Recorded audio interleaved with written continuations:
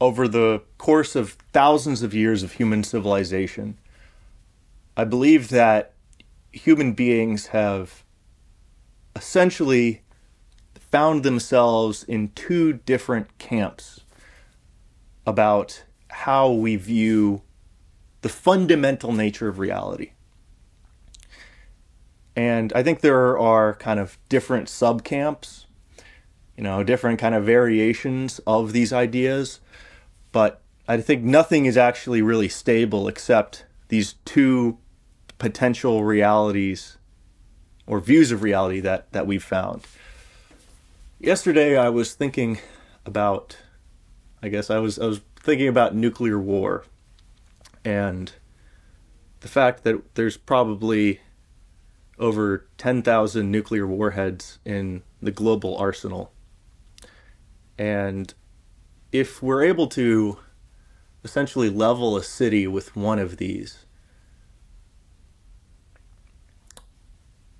well,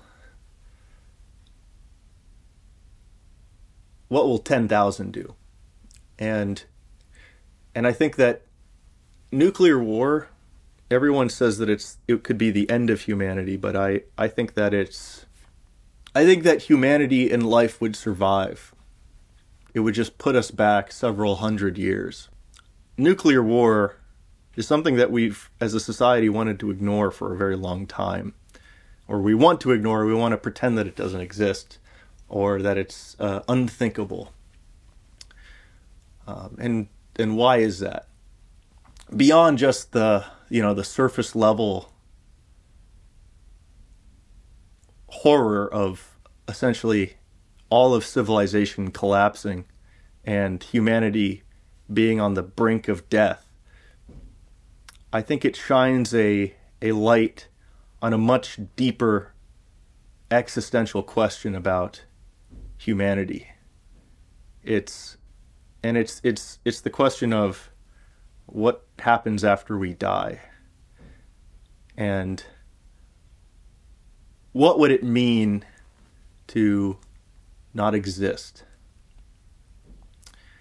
Because let's assume that a nuclear war didn't just cripple humanity and put us back several hundred years.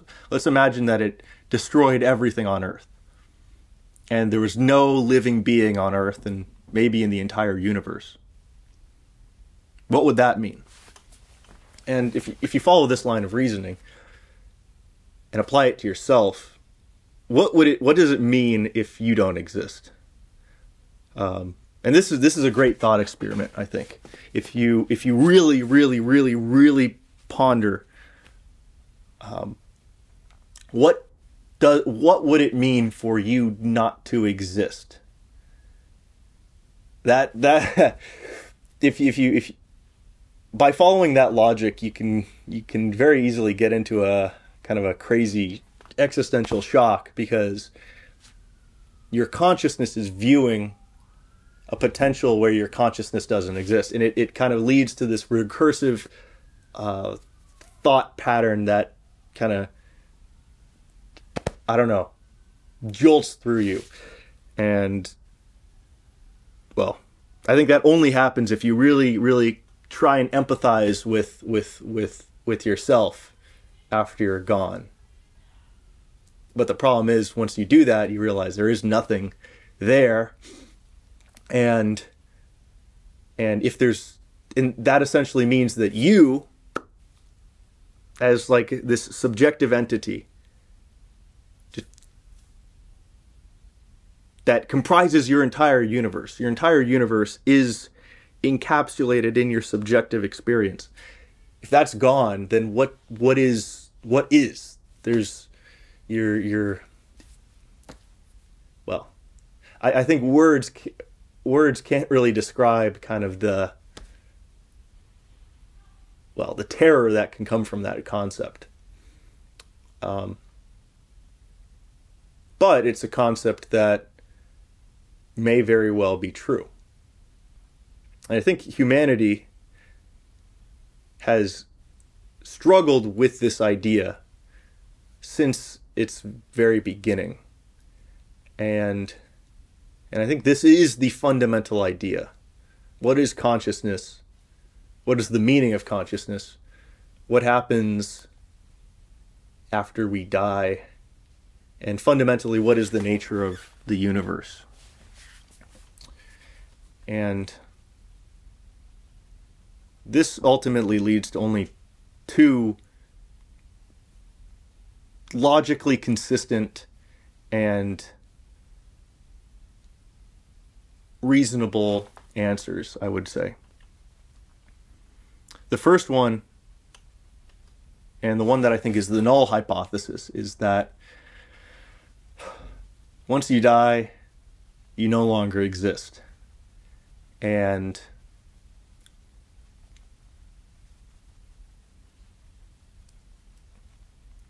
consciousness is only a small part of reality that emerges from natural processes. And in essence, consciousness would be kind of an illusion or a whiff of smoke. With this idea, you essentially say that the universe is essentially governed by principles and laws, and there's really nothing else. It's just this kind of absurd mechanical clock that just exists and continues until it ends, or maybe it cycles back and begins again. If you subscribe to conformal cyclic cosmology, that's an option. That's an option. And I think that this is an option. This is a belief that I think has been the default for humanity. I think humanity is kind of, we think that human society is a very deeply theistic society, but I don't really think so. And you're probably not gonna agree with me on that, but I think that it's true. I think that the main global superpowers, or the main global civilizations that have existed, essentially really deep down thought that the universe operated like this. I think the Romans essentially thought like this. The Japanese, the Greeks, the Chinese. I think they believed in an unconscious, just universe that began and maybe ended, and there was really nothing that there's no meaning, or there was no inherent narrative behind it. It was simply a brief moment. And you could say that, okay, well, the Romans had the Roman pantheon, and the Greeks had the Greek pantheon, and there are all these different pagan gods, right? But I still think that those societies were still essentially atheist. The Roman and Greek gods weren't really, they were more stories. And in the deepest sense, they were kind of a god of the gaps, almost, I would say. They were explanations for phenomenon. And maybe you had, the primitive tribes that created the Roman Empire or the Greek Empire. Maybe these started out as, stories that maybe people genuinely believed, but what it evolved into, what these stable societies evolved into, were societies where, gods were people. They were people, super people that existed in a hidden realm that, had a lot of power and explained a lot of phenomenon, but gods died, and they what's the point of these things weren't really metaphysical in the sense that we understand, or how would you say, maybe not metaphysical, but gods in the way that monotheism defines gods. I think that the way that we can define pagan gods are essentially gnomes that... Pagan gods are gnomes that kind of do everything. Like, how does my phone work? There's a little gnome inside that calculates numbers. How does the thunder work? There's Zeus that throws lightning bolts. Then you see in all these like pagan societies, there's just spirits and gods that kind of do everything. It's a glue that kind of explains things, but it doesn't really mean that there's a narrative reason behind everything. There's an inherent meaning behind everything. It's all like a whim. Like why did Zeus want to do this and why did Athena want to do that? It's because it was just their whim. It was the universe is a chaotic place where there is no rhyme or reason, and some people are lucky and some people aren't, and that's essentially a universe where there is no uber consciousness or ultra consciousness that guides reality. It's the opposite. So that's the null hypothesis. That's option one. And I think it's a stable option. I think that societies that have essentially believed in this have been stable societies. They have done great things. We can see societies that essentially adhere to this idea. They've created the Roman temples. They've created the Colosseum. They've created the Parthenon. They've created Japanese architecture and Chinese architecture. And these societies have been able to achieve, I would say, and they have been stable. But I do think that they are still essentially atheist societies. And one other thing I want to add to this. Because in these societies, human consciousness, essentially doesn't really mean much in the grand scheme of things, but it still means a lot to you. I think the way that people have engaged with the metaphysical, or have engaged in the spiritual, because I think all societies that are stable have this as a core element. The way that these societies have engaged with the spiritual has been either via meditation or these kind of spiritual practices, like you see in Japan. There's like prayer ceremonies, even though they're atheist.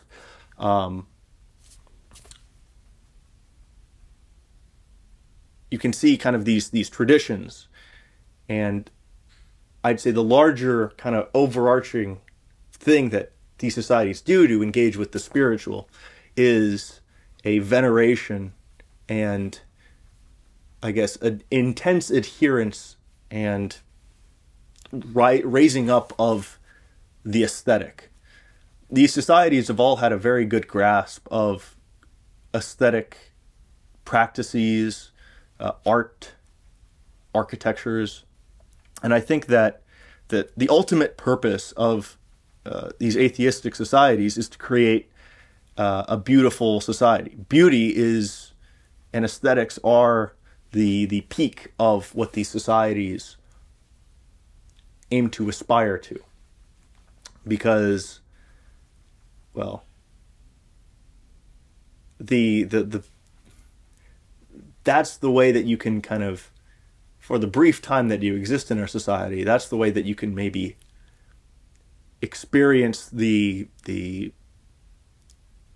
most refined and the highest form of your existence. It's through aesthetics and through kind of a shared collective narrative and a collective kind of story of beauty. So that's society number one. Society number two is what I would probably call the narrative society, or the narrative consciousness, or the infinite consciousness. In this way of looking at the world, instead of, at the limits of or at the limits of the universe, instead of there being nothing, there's consciousness. So the first idea, there's a small consciousness, and then what stretches out into infinity is nothing. It's just material. And the other idea, there's consciousness, there's material, abiotic reality, just reality itself.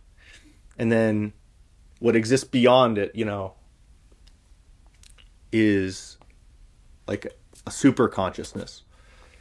And you could consider that God. And this worldview, this thought about reality, essentially says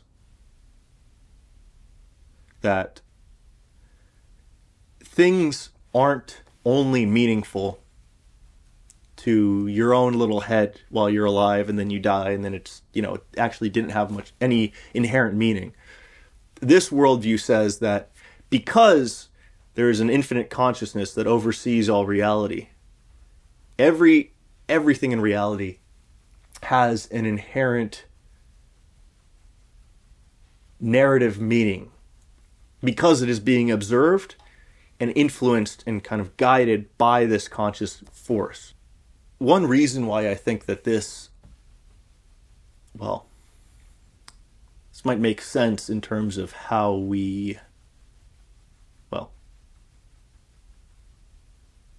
one reason why I think this makes sense given modern quantum physics is because reality is fundamentally probabilistic and indeterminate.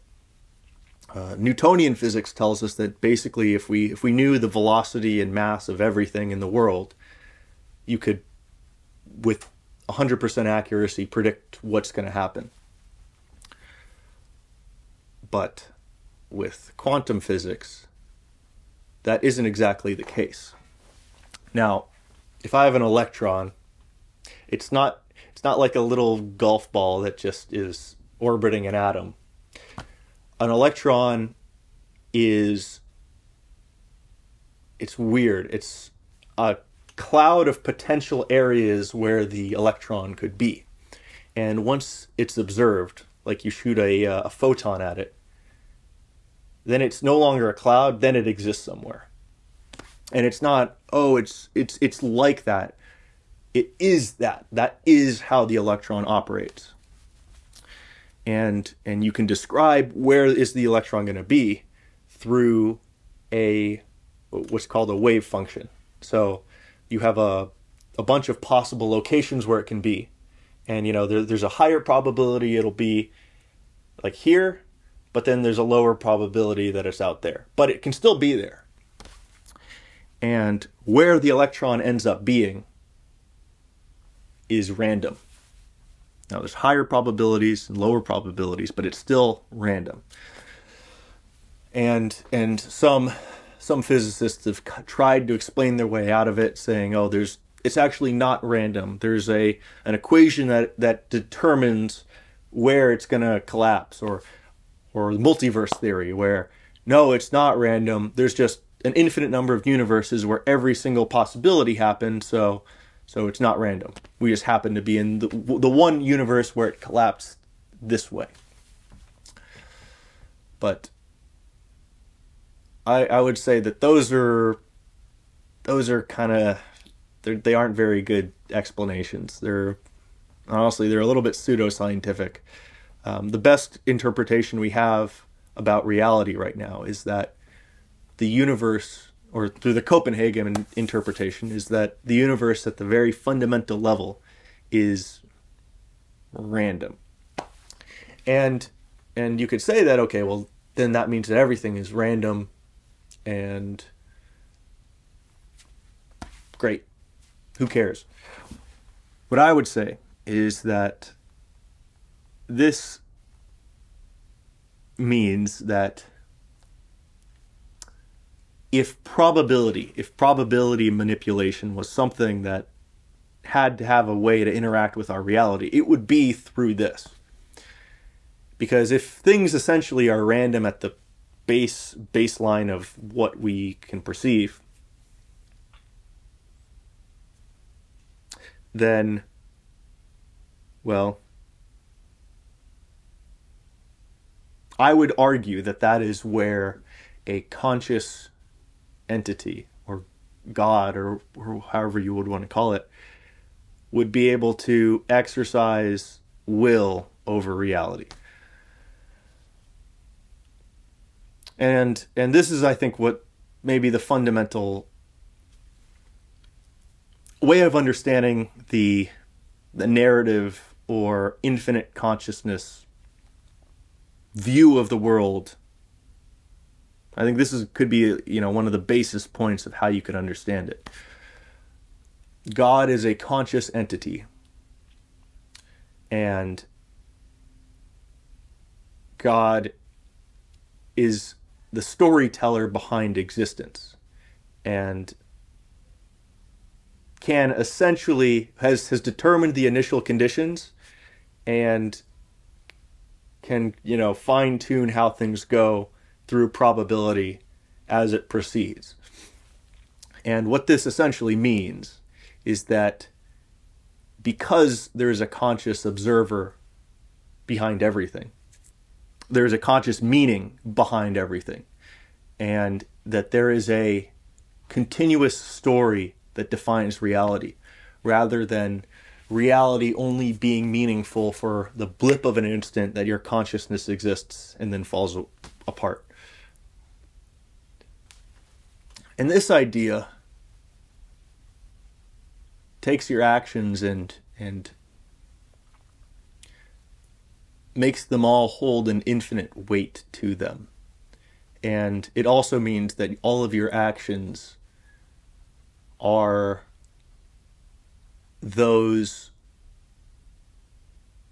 all of your actions exist under the microscope of God, essentially. And that means that these societies are fundamentally governed by guilt. Because if you know essentially what the consciousness of God wants, and what's the nature of the rules behind that God, then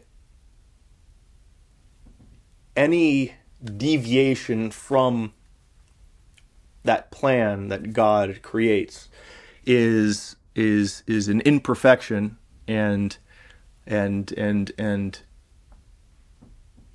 you are held kind of infinitely responsible for that,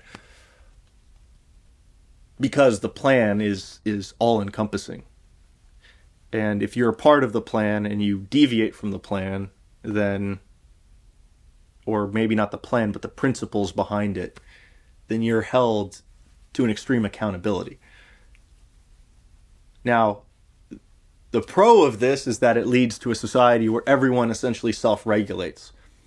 But I think the con of this is when you have a synthesis of both of these civilizational types. And I think that's when the guilt essentially goes a little crazy. I think we can kind of see that in our modern civilization, but that's another video. So a narrative-based society is governed by guilt, and a humanist society, I think, is governed by might makes right. And I think it's might makes right on multiple different levels. It's might makes right in terms of competence. The most competent people, or the most dominant people, are the people who can convince the most people, they end up leading those societies. And you can kind of see this in Rome. You can see this in the fact that basically, I think all of these societies practiced slavery in one form or another, and it was a guilt-based society that abolished slavery. That's just one example. I think there's a lot of different things that you can extrapolate from it, but I think those are some of the core kind of elements of that. Humanist societies value aesthetics as their highest priority. They operate under the principle of might makes right. And I think they all have a view that consciousness more or less ends after death. And you could say, well, what about Hades? Hades is basically you're in a sad place forever and ever and ever, and you have no will and no kind of autonomy. Like you're just sitting in a dark place forever. That is effectively an end of consciousness. You could say that consciousness continues, but really it doesn't. Consciousness only matters when you have an ability to affect things, and you have will. And in Hades, you don't have that. Not really. So that's another video too. And the thing is, I think for both of these worldviews, there are good arguments. And you can't really prove or disprove either of them.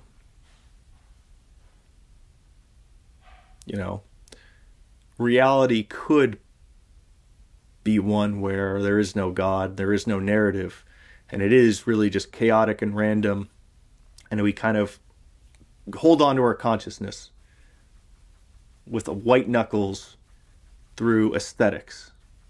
And then we scream into the void our art as we slowly fade away.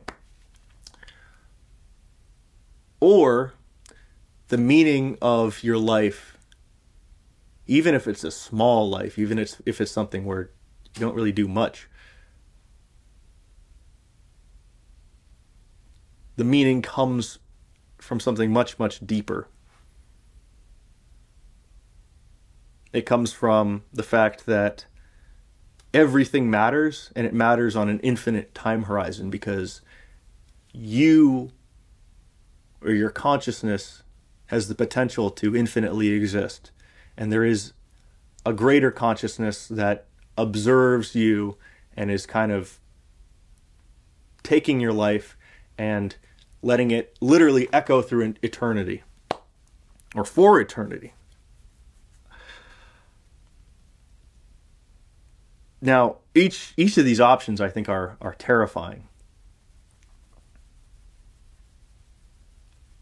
But I think ultimately what humanity has discovered through the thousands of years of our thought on this, and the way that we've organized ourselves, is that reality fundamentally is either of these options. And I think these are the only societies that we have seen come into existence that are stable. And what that suggests to me is that these are the only things that you can really probably consider to be true, because if you are designing something to exist long term, it needs to be more or less true. And, well, ultimately, I think it is up to us as human beings to choose which set of beliefs that we want to abide by or assume are true. And in the end, maybe we'll figure out which one is true. But for now, it's a guess that we have to make.